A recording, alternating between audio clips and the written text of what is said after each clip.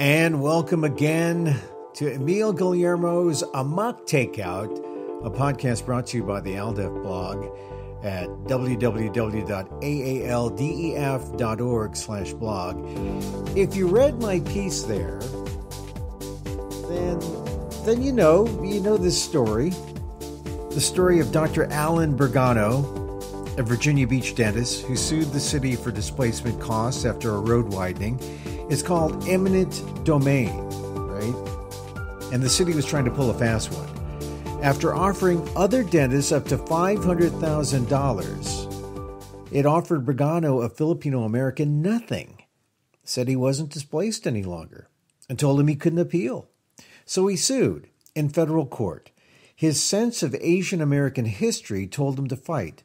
But Bergano, who testified in his case earlier in February, admitted to me he was still worried about the outcome. Well, I was scared, downright scared. Mm-hmm. I have no support system here because all my knowledgeable resources of community activism on how to stand up and fight for your rights, they're all back in Seattle, and I'm over here like the only guy out here where I live in a community, a Filipino American community that's relatively young, who's never had to fight the type of trials and tribulations as we did back in Seattle, where we have at least two generations that had to weather the beatdowns of discrimination and racism, like my father, who came in the 1920s. The positively no Filipinos allowed was littered all over the place. He could not own land. He could not own a house.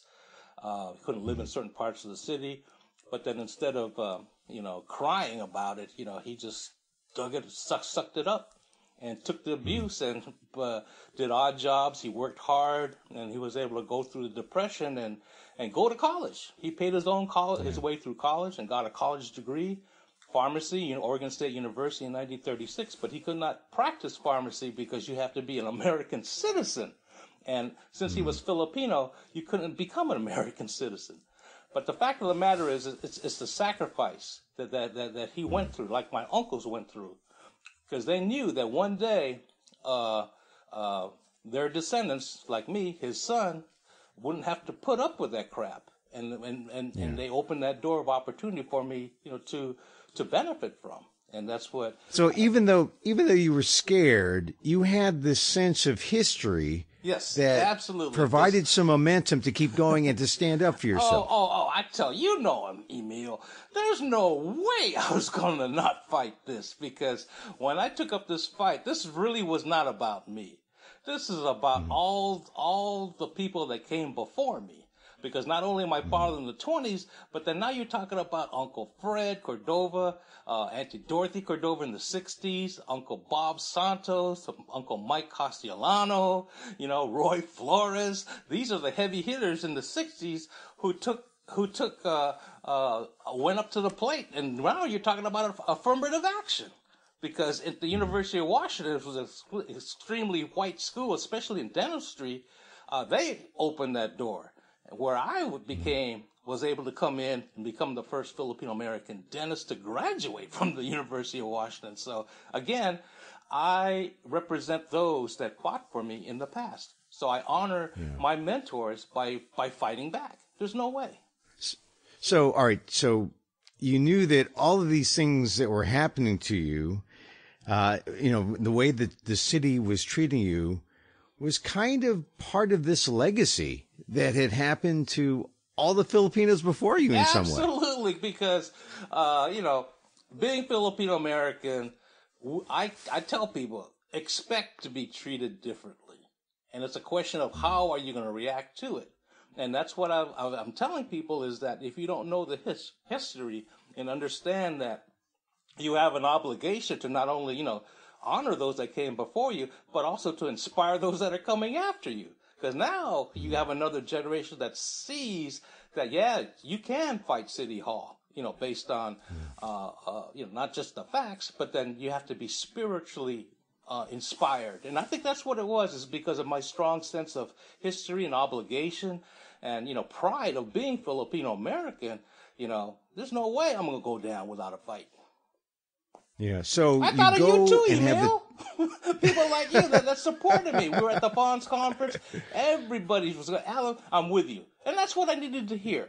Because again, Filipino Americans here on the East Coast, they didn't have to go through the stuff that we did on the West Coast. And it's very, very comforting that you have your colleagues, even though they're across the country, but, a little, what do you call those things? Texts or even Facebook messages to just say, hey, we're with you. And I felt it, and that thanks to social media, I could do anything. Anybody could do anything, knowing that you got people in your corner. Yeah, so I noticed that you had a good social media presence that let Filipinos and Asian Americans around the country know what you were fighting, and yet you were still scared going up to the trial, not knowing what exactly would happen. You had some spiritual momentum. So what happened on the date of the trial when just last week? Prior to the day of the trial, on Sunday, I went to church twice. I had to pray. I had to pray to God. I said, Lord, I'm just trying to do the right thing here. So, I'm very, very religious, and Win is very, very religious, but, prayer, the power of prayer. I got down on my knees and prayed the heck. But then again, I would have to say is I was very, very fortunate to have a tremendous law team that's very knowledgeable in not just eminent domain, but the way you're supposed to talk in the court, in court. Because, a layperson like me, I'm thinking, okay, I either win or I lose, and I didn't realize that we're fighting 3 counts. I said, what the hell are you talking about? And then they started to run it down. I said, oh, I didn't know that. But All right. So, let's break down the issues now that you go into the court. The city is saying, here's your, well, they didn't want to, you rejected their $115,000 settlement, but they're essentially saying you shouldn't get any money, yes. right? They're saying that I was not a displaced person.